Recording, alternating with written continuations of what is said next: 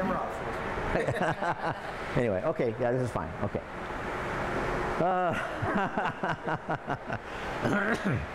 Feel some passion. I know. I'm awful at this, but I'll try. Okay. It's exciting. All right. This is an exciting time in minimally invasive GYN surgery, where we no longer require traditional incisions to perform and finish an operation. We're dedicated and committed to offering the best care in the area, and therefore we are utilizing the state-of-the-art technology, the Da Vinci robot. If you're requiring a hysterectomy, that is removal of the uterus, for reasons such as bleeding or fibroids or a cyst or a tumor, we recommend, I strongly recommend the Da Vinci hysterectomy. And I can just say, you know, the Da Vinci hysterectomy. But what we don't want this, we want this to be like an educational piece. Benefits of robotic surgery as opposed to more traditional surgery. yeah. Well, the benefits, after I say all this, or just say it? Yeah. Well, the benefits to robotic surgery is that it involves smaller incisions, so you have less moving of tissue, you have less blood loss, you have less pain, you have a less chance of a wound to become infected, you have less hospitalized or hospitalization stay, and what that translates to is that you'll be able to heal quicker, you'll be able to have a faster recovery, and get back to work and back to your usual activities, usually within 2 weeks, as opposed to the traditional 6 to 8 weeks. And what are some of the other indications for robotic surgery?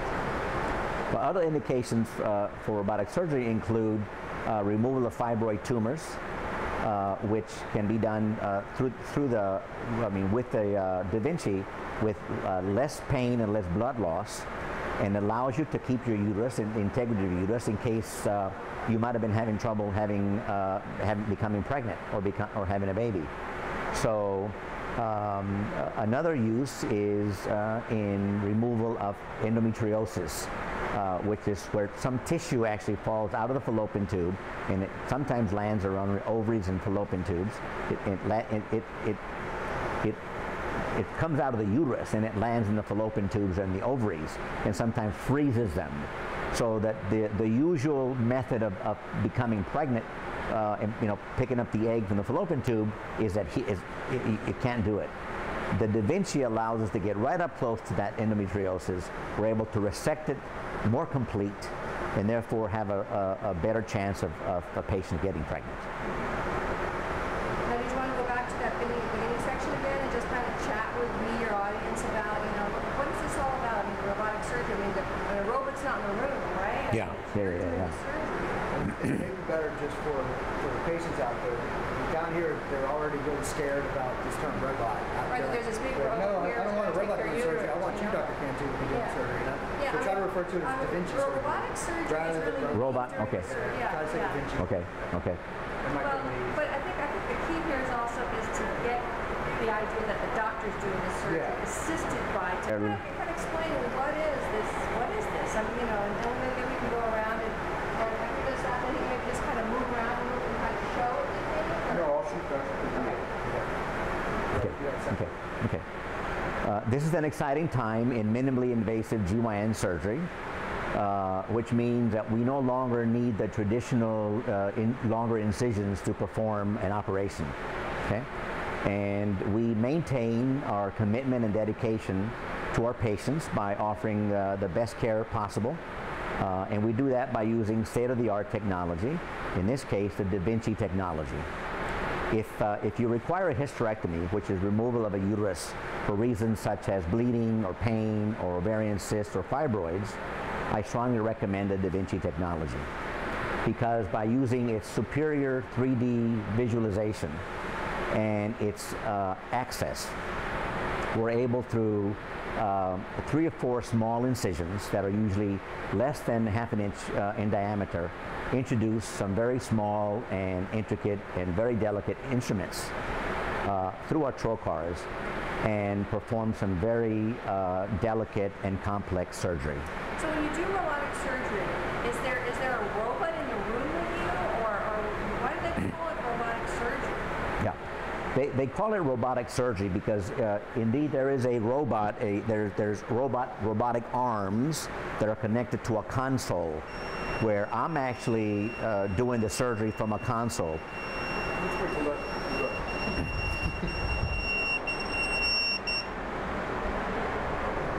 Okay. Yes, there's robotic arms that are connected to a console. I'm actually sitting at the console. I'm actually doing the surgery. I'm actually using some very finesse movements with my hands that actually allow these very delicate instruments to do the surgery. And by coming very close, by coming very close to the tissue, the camera and the robotic arm allows us to get to actually identify the anatomy even better than the naked eye allows.